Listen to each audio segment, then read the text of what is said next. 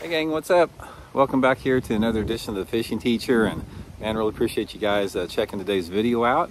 Today we're going to be talking about how to catch bass in the summertime in very shallow water for the bass that are feeding on perch that spawn. Now, as you guys watch the channel much, you hear me talking about the spawning perch deal in the summer. It's a great way to catch them, and I've got one lure that I really like to fish during the summertime. I'm going to give you guys some tips and advice on how to fish it. So real quick guys, just a couple quick housekeeping tips on the Fishing Teacher. I just want to invite anybody out there that's interested in booking an on-the-water lesson with me. Just shoot me a private message on my Facebook page, Randy Blockett, Professional Angler, and I'll give you the details on that.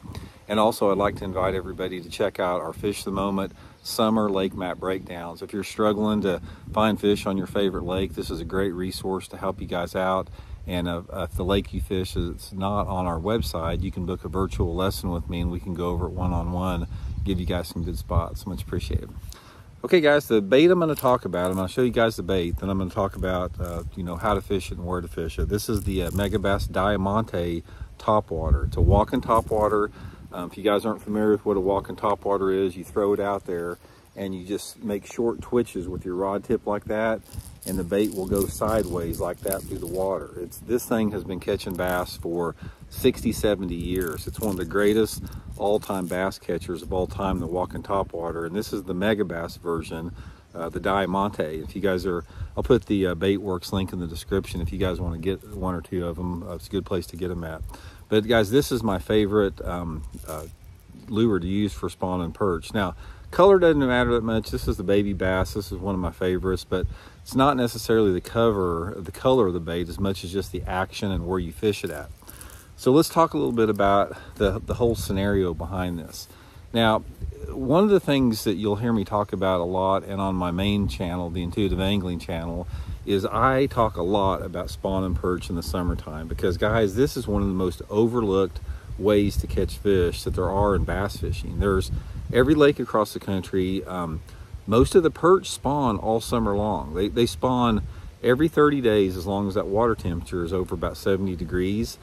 So this keeps a lot of bass shallow. A lot of those guys that are out fishing deep in the summertime of year, they're missing out on these super shallow bass that stay shallow to feed on these bluegill. So what you want to look for is you got to have flat banks, and you need to have some type of shade or a little bit of cover in the water.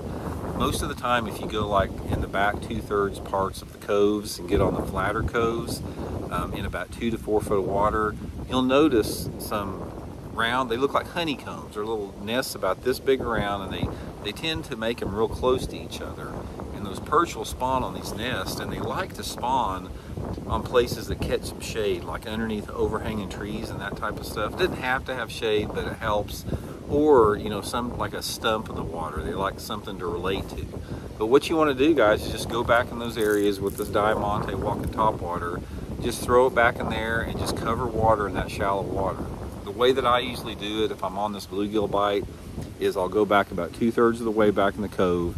I'll work my way all the way to the back and back out the first quarter coming out, and then move to the next cove. And I just run cove after cove after cove, covered water with the top water. Now, you don't necessarily have to see beds in order to catch the bedding bluegill fish, because what happens is a lot of these bass, they're constantly hunting for these bluegills. So they'll be back in the shallow water all summer looking for them. They don't know if they're back there or not, so they're cruising in and out of these coves. So it's a matter of just running as many of them as you can. When you catch one, it's not like you're going to catch like a bunch of fish in one spot. You may catch one in one cove. You may go to 2 or 3 coves and not catch one, then you'll pull onto one and you might catch 1 or 2.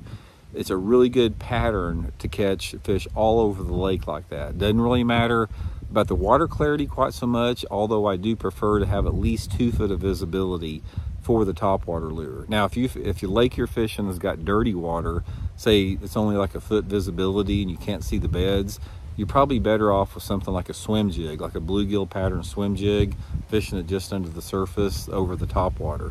But anyway, guys, I'll put that Baitworks link in the description. Get you some of them, especially if you got a lake that has anything better than 2 foot of visibility. It's a great way to catch them, and you can catch some really quality fish doing it. So hope it helps out. We'll talk later.